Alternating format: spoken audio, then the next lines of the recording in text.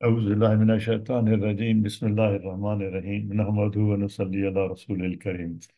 Nowadays we are discussing natural human cosmic evolution, biotic evolution, and when we have reached human evolution, and within that we were discussing certain theories, and we had focused more on the theory of Darwin, and now we are going through that theory. And I may submit one thing, that Darwin's theory is not the same as when he presented it. Now so many changes have taken place to Darwin's theory that what we are discussing today is basically not the Darwin's theory, but it is the further development of Darwin's theory of evolution. I have to start from today's lecture. Should tell you that what is the main thing which we'll be discussing. It is this ayat. And in this fokaha about the mosquito. But in order to give a perspective, I'll start from natural selection so that we understand that how these things are progressing. I will not go into detail. I'm just be recalling certain points from the last lecture so that we recapitulate and we are connected. Natural selection, in the process of natural selection, uh, better species are selected. I'm using the word species as we use it generally, not in technical sense. That also I will show that species has a specific meaning. And those who can survive, who can compete, who can further develop, those things are selected. And then organisms gradually evolve. It's not overnight. This process takes millions of years. It has taken millions of years. And in natural selection, organisms with genetic variations that suit their environment, in that environment, it's not somebody is created on Mars and he's planted on Earth. Somebody is created on Moon and is planted on Earth. It's not that way. The theory of evolution tells us, and it has been seen, that the things develop, things grow, things adopt in an environment, and they adopt to the environment. And these genetic and variations take place in an environment. And diverse groups of animals evolve from one or a few common ancestors. This is further development over the theory of Darwin, that is not just from one, but there may be more contributors as ancestors. It's not just one ancestor. For example, now the theory says that it is not a linear evolution, it is a wave-like evolution. For example, orangutans, Neanderthals, Homo sapiens, Homo erectus, Homo habilis, hominid, they were all interbreeding. And in that interbreeding process, because within these species, they can interbreed. Within that process of interbreeding, the genetic variation and development, progress, betterment was taking place. This mechanism of evolution is called natural selection. All these things are included in this process of natural selection. Darwin's main principles of natural selections were just, points. In order for the process to occur, most characteristics in the population must be inherited. The qualities, the characteristics are inherited from one person to the other, from one species to the other.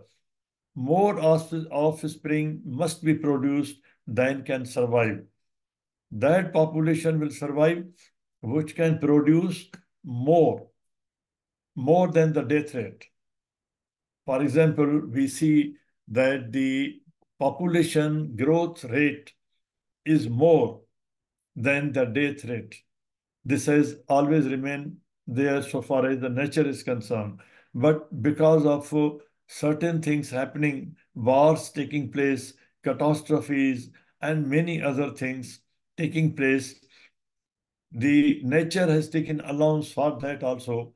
And the evolution says that the reproduction must be much more than the death rate. Uh, it has been since millions of years that male population, boys, male children, they are born more than the female children, more than the girls, because male population dies more. And at the end, also, we see at the end of the demography, graph, that more women survive and more men die at the old age also. Right from the beginning, there is a greater rate of death of children when they are born in infancy and then in the childhood. And throughout, there is a much more higher ratio of male people, men, dying. Allah subhanahu wa ta'ala says that I make the selection. He makes the selection of each and every individual when it is being fabricated in the womb, that whether it will be a child girl or it will be a child boy, it will be male or it will be female. In the story of Hazrat Maryam, when Maryam's mother is talking to Allah subhanahu wa ta'ala, making a dua, at that time Allah subhanahu wa ta'ala explains to her that I make the selection. I know the difference between the male and female. I make this difference. I know this. This is my science. I select this. And then fittest offspring survive. And they must have the capacity to reproduce also, not only survive, but to reproduce. These are the main points. And then this as a concept, biological species concept, this is called biological species concept. How it works, a species, it is called text, or in other words, it's called taxonology. A species or a taxon, scientifically classified group or entity is called taxonomic unit. What is a taxon? Taxon is a group of taxonomic entity. It is a group or entity of taxonomic unit. It is a group of organisms that can successfully inbreed. What is a taxon? It is a group of organisms that can successfully interbreed. They can breed among themselves. This is called a taxon, and produce fertile offspring, not infertile. Fertile offspring must be fertile. A species integrity is maintained by interbreeding. Now, this is the theory which has developed. They must be able to interbreed. The Homo erectus were able to interbreed with Homo sapiens. That is how these changes have taken place, and ultimately Homo sapien was further improved. Within a species as well as by reproductive barriers.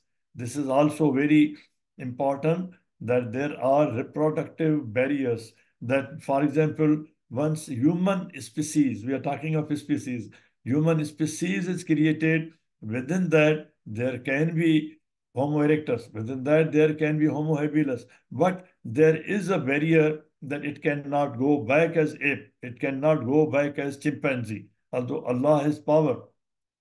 At one place we find in Quran that He told the Jews that be apes when they were not following the law. They had become zalim.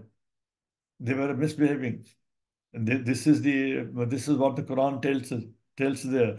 So he has the power to do anything. But so far as the scientific process is concerned, the species once produced, it has to make progress, development, improvement, variation within that species and it cannot go back. This is called reproductive barrier between organisms and different species. For example, today, human being cannot interbreed with elephants. Elephants cannot interbreed with horses, for example. So there is a barrier. And last time I had referred to Dr. Muni's a book who has explained this. He was the chairman of Atomic Energy Commission of Pakistan. Now, this brings us taxonomy groups. Now, this brings to this ayat. Do we find any clue or any pointation in this ayat? Ayat number 26 of Surah Al-Baqarah. Allah subhanahu wa ta'ala says that when I give an example, for example, mosquito, it is not a small example. And I don't hesitate in giving examples about mosquito.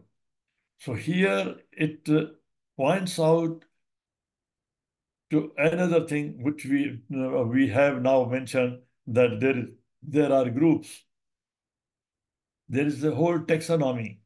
It's a whole science within the studies pertaining to evolution. Evolution is not just one study, not one science. It is a conglomeration. It is a group of sciences which are now together called and which they contribute to the theory of evolution.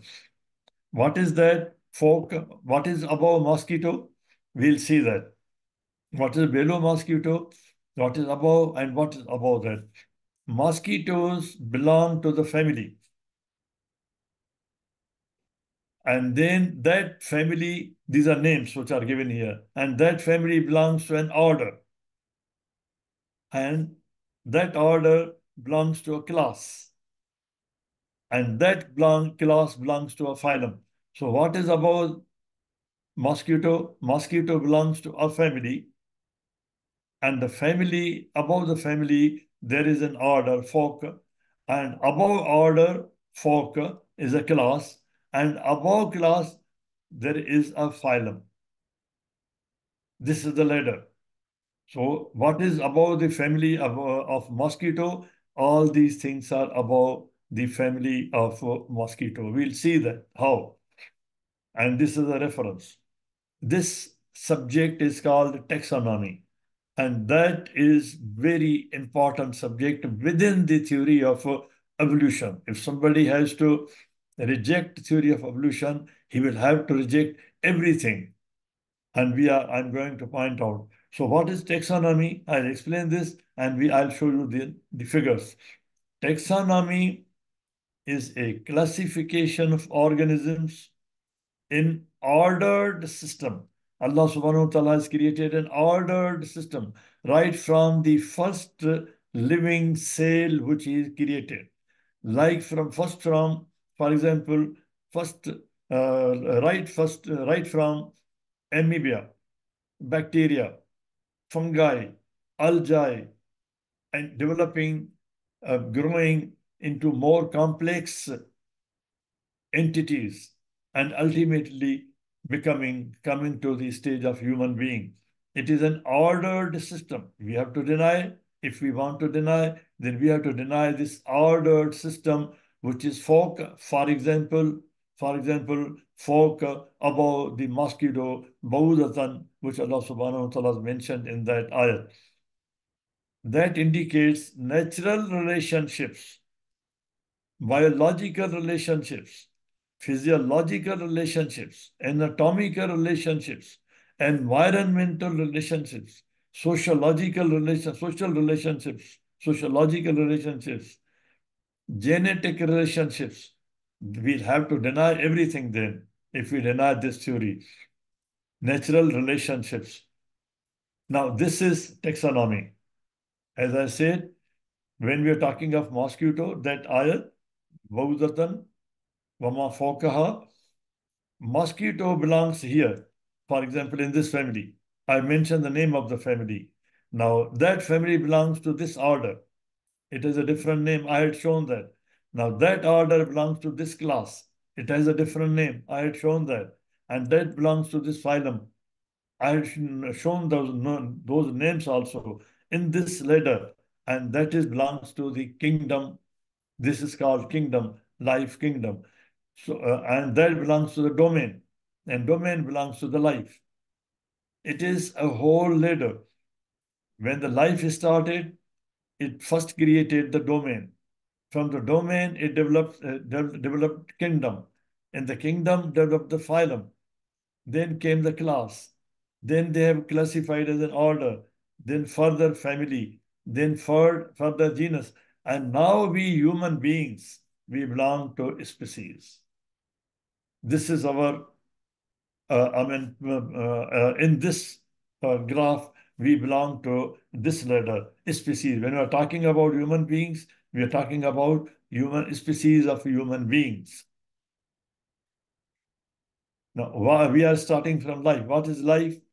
Life distinguishes animals and plants from inorganic matter, turaban.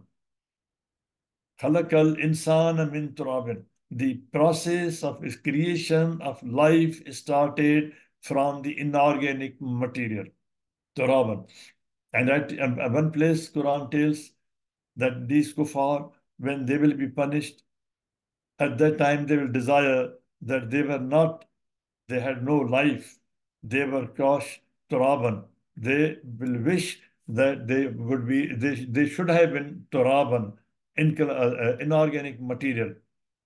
So everything has been created in the physical form from the inorganic material, that is molecules, atoms, and then going back to particles, subparticles. This is inorganic material. And then it was converted into, this turab was converted into teen. That is, then the biotic evolution takes place, starts. And that is from where the life started. So life started from inorganic material, and it is different from the inorganic material. In what respects? Including capacity for growth. It has the capacity to grow. For example, the zygote in the womb grows. And Allah subhanahu wa ta'ala at the medical stage has shown, has explained to us, has given us to understand that how it becomes flesh, how it becomes bones, how they are joined together, and how a baby is formed, how the baby is born. Then it has the capacity to reproduce. One of the most important things of biotic evolution is that once the life is created, the life has the power to sustain itself. When an animal is created, it is not only it has the power to grow, but Allah subhanahu wa ta'ala has given it to has given the power of reproduction. Waladim wama walidim wama walad. They can produce an offspring, walad, and it has functional activity. This is living, which is manifest, which is shown in certain activities. They eat, metabolism takes place. This is the indication of life.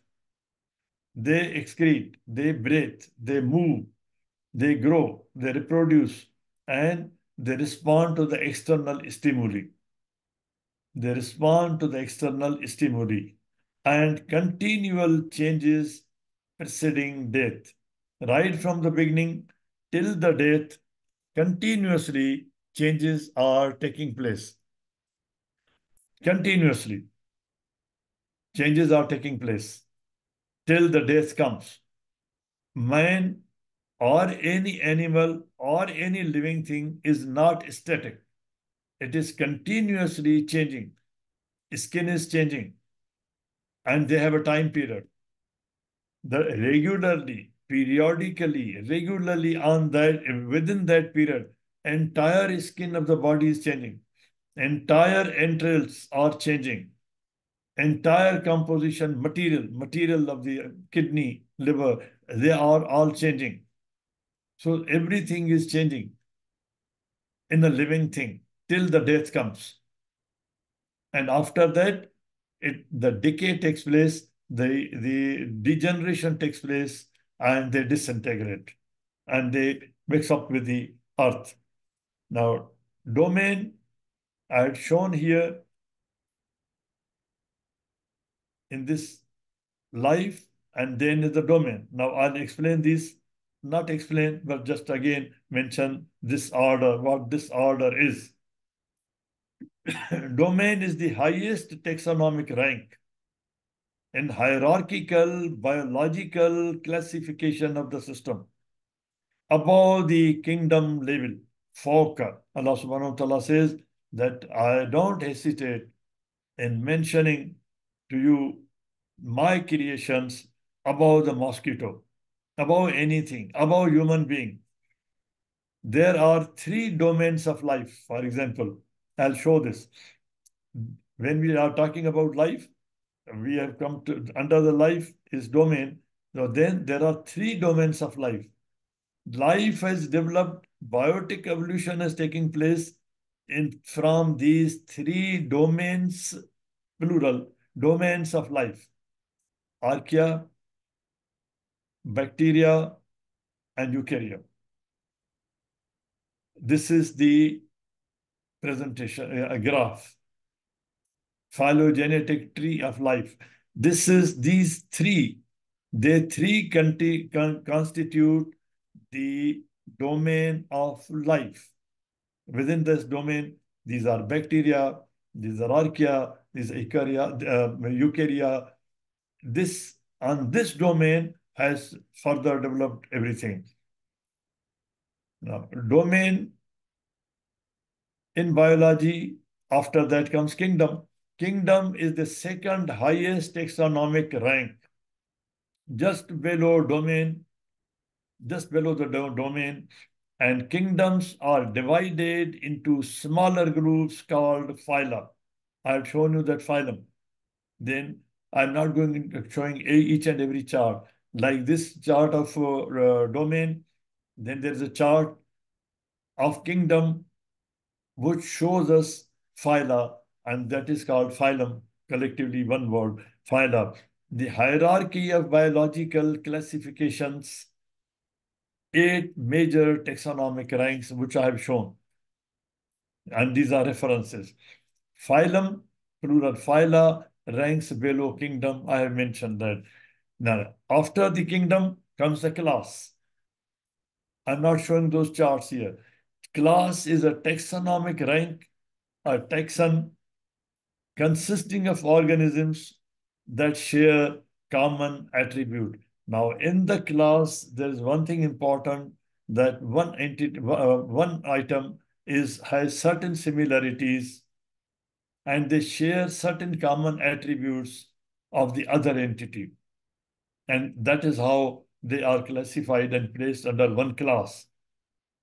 It is further divided into one or more orders. Then order is classified between family and class. And then family is classified divided into subfamilies. I had shown only the family of the mosquito, but it has an order. It has a class. You go up and up. And then genus. After family comes the genus, but we sometimes intermix the terminology. We say the human family, we say human genus, we say human species, but they have a specific technical meaning. Then comes what is genus? Genus is plural of genera. It refers to group of closely related species. When we say Homo erectus, Homo habilis, they all belong to one species. They belong to a group of species. They have a common ancestor. This is the science, that how they have tried to understand it. It's just an attempt. These are theories. We are not discussing, anything as a religion. For example, I've quoted an ayat I don't, and it does not mean that this is the translation in biology or biology is the translation of that ayat. I'm just saying that that provides us a pointation, that gives us an indicator to further understand, try to understand, conduct research. It's not a theory of evolution is not a faith. It is not a religion. It is just an attempt to understand the worldly things, the physical things, the phenomena of nature, and we are referring in order to make them clear, to relate, we are just referring to certain ayat that yes, there are certain pointations in the revelation of God also. Maybe that pointation belongs to this thing.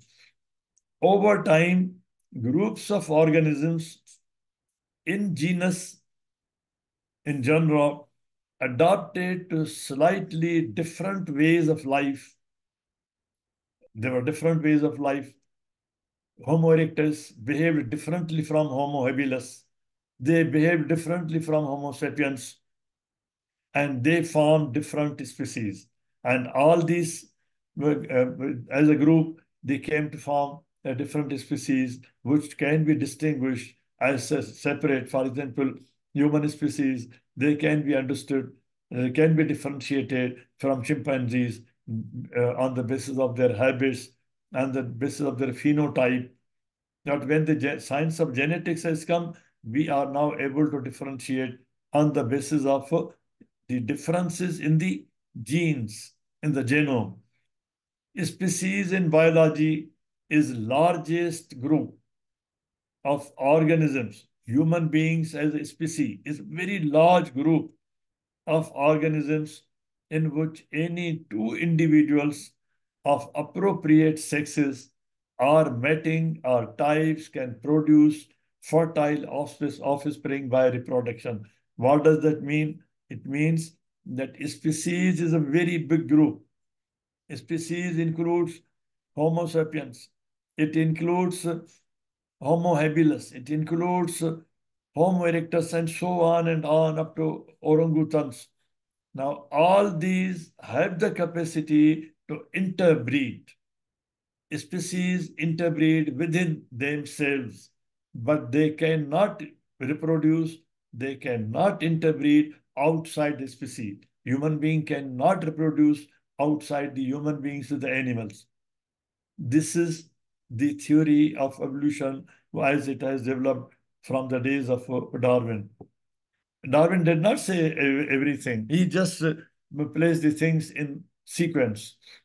It is basic unit of classification, species, and taxonomic rank of organism, as well as unit of biodiversity.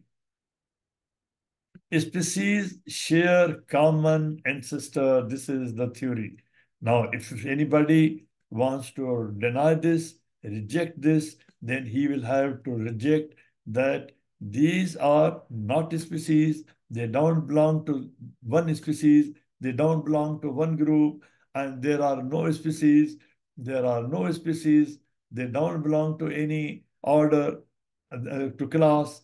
And there is no family. There is no order, there is no phylum, and then he has to deny everything. Now, taxonomy is study of relationships, relationship between family, relationship between family and order and classification, class, and so on. Study of relationships between living things and classification of organisms into groups based on hypothesized, theorized theories of relationships. These are theories. You can discuss a theory, you can prove a theory wrong, but it's not that we can deny the entire process of evolution, takhliq, which is taking place. But if we have to reject it, then we have to bring our own model. Now, it has not originated from the domain. It has not come to the kingdom. There's no folk about the folkaha. Bawdatan and Foka. We have to then stepwise deny everything. But if we want to correct a theory, we can correct a particular theory. A theory which is dealing with a particular aspect of species. We can deny a theory, correct a theory. If we reject a theory, then we have to suggest a correction. Then what is the correction? At what point we want to make the correction? When Einstein rejected the theory of Newton, he then improved it. He suggested a correction. He gave a new formula. And when Planck rejected it, he gave a new formula. This is how the science and philosophy has developed in the world.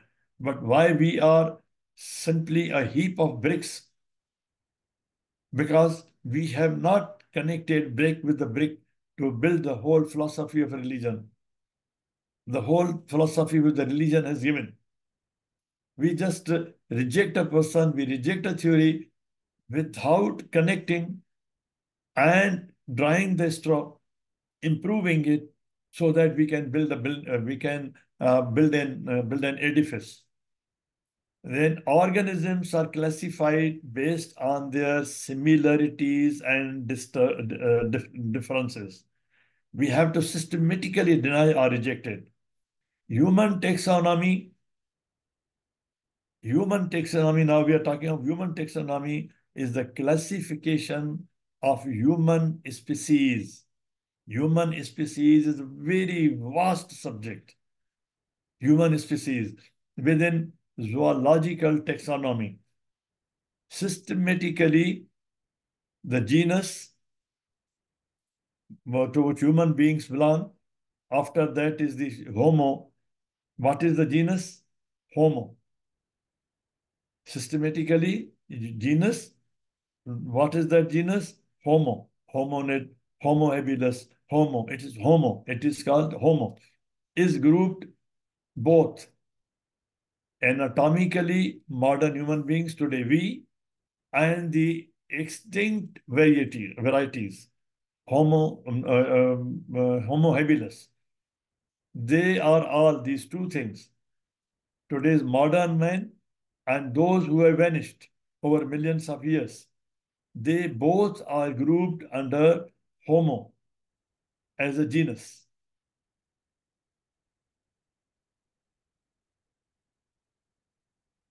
And the emergence of earliest modern humans, Homo sapiens, there is a complete ladder.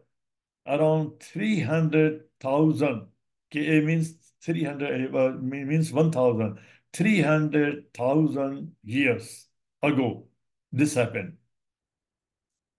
But we have a history of Adam about 10 years. But according to the Bible, according to Genesis, it is about 5,700 years. These are written afterwards. Since introduction of systematic study of 18th century, Darwin, when he gave the idea, now this science has developed. Knowledge of human evolution has increased and number of intermediate taxa have been proposed since then. Now these taxa which I have shown you, starting from life, domain, kingdom, phylum, and then coming up to species, this is not final. This is not law. This is changing. Every time new taxa are being added or deleted, corrections are being made. These are theories. But these theories have luckily helped us. They have helped us. It means they are somehow nearer to the reality, nearer to the truth, that they have helped us to understand the creation, the human biology, and they have brought us to the level of genetics. Because a brick has been placed with the brick and the whole structure has been created. They have not thrown bricks as a heap. They have developed brick upon brick. They have built an edifice. If at one place they find the brick is not fitting, they have removed it. They have fixed another brick, but they have developed the edifice. And then new texts are added. most widely accepted taxonomy grouping takes genus Homo, the genus as Homo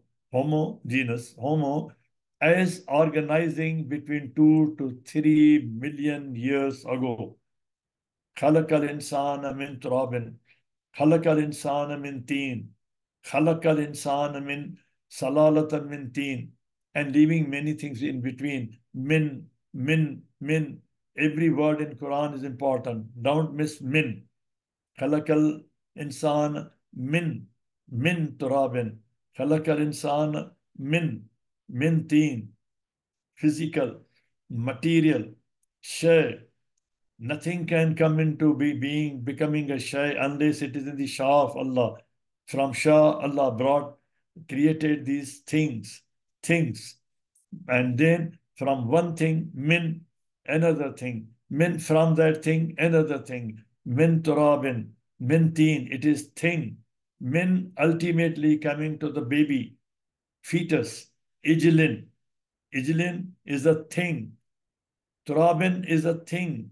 Teen is a thing.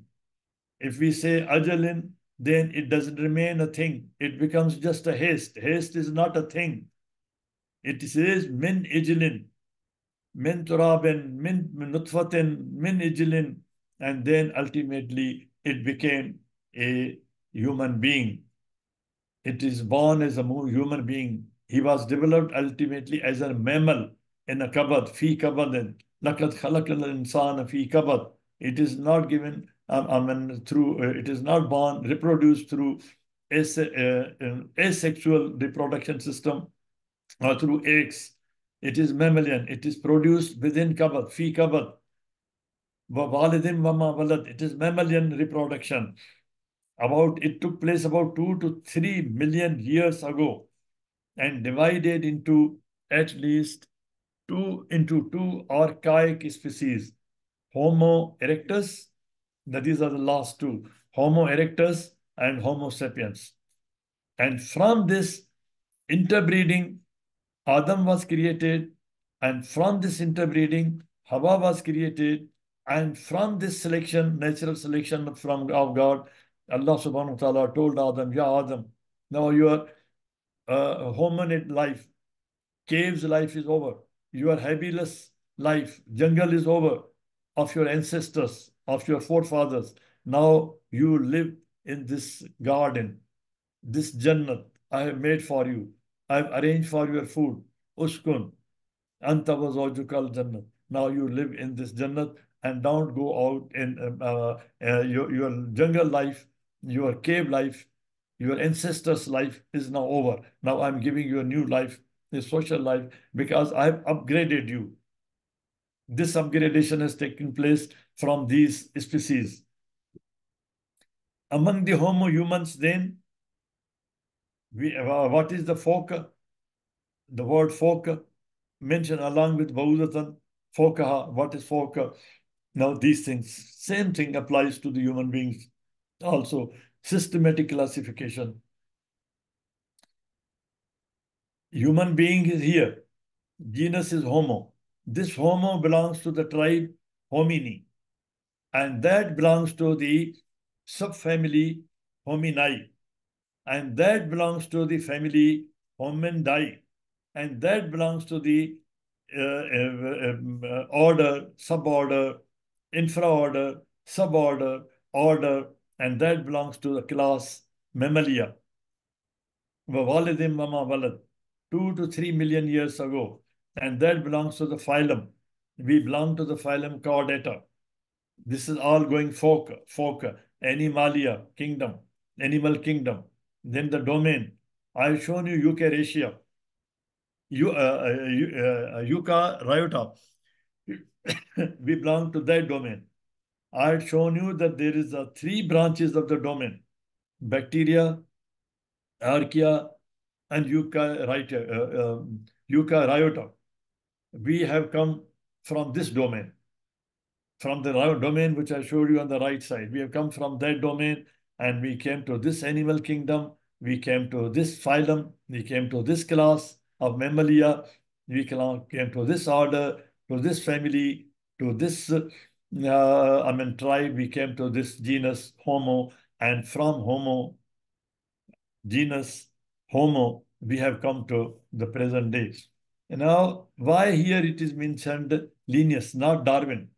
Darwin gave a theory, but this Linnaeus, this person, he was the person who pointed out that human beings belong to this Homo.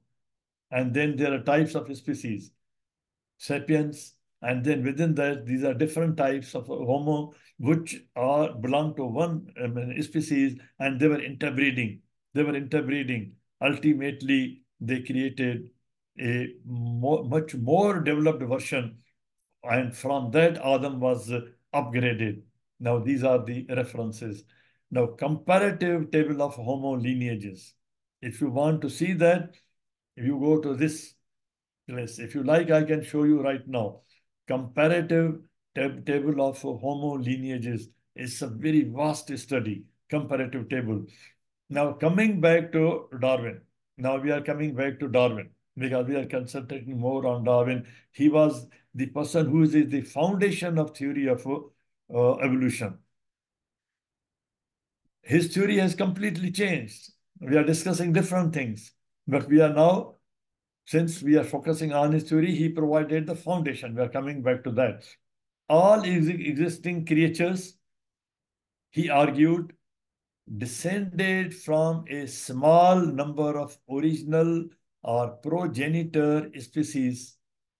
And this, what has been discussed, this shows that yes, Darwin compared the history of life to a great tree.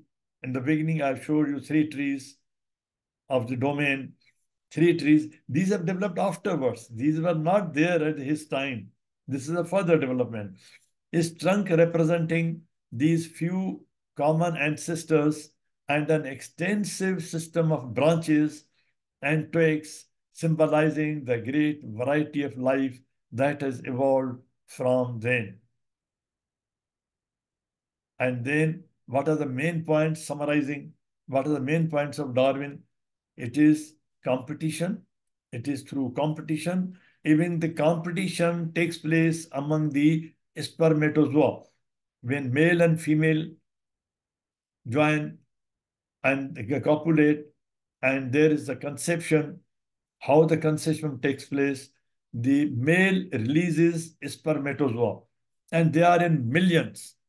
Woman releases an ovum, and there's a competition for survival of the fittest. Allah subhanahu wa ta'ala says that I select the best. And who is the best among those? From among those millions of spermatozoa fertilizes the ovum. So there's a competition in nature. And then there's an adaptation. Adaptation is a process which continuously goes on, and it has been studied, it has been seen in all the animals, in all the plants, and everything it has been seen. If somebody wants to deny, then he will have to deny the competition, he will have to deny the adaptation. This is what he pointed out. Then as a result of that, variation takes place.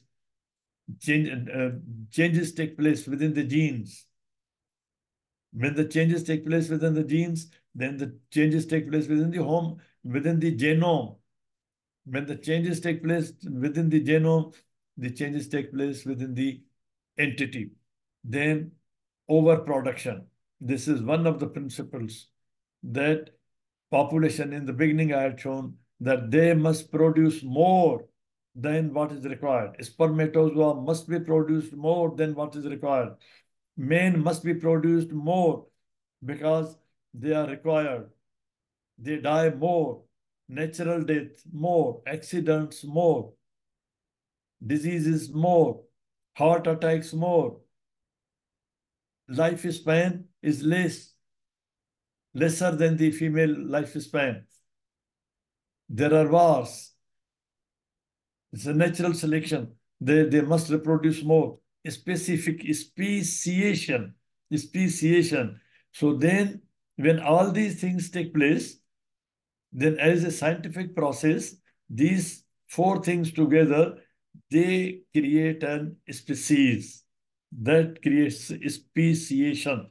and they become a species, separate species, distinct species, then they don't interbreed, they can't interbreed with other species.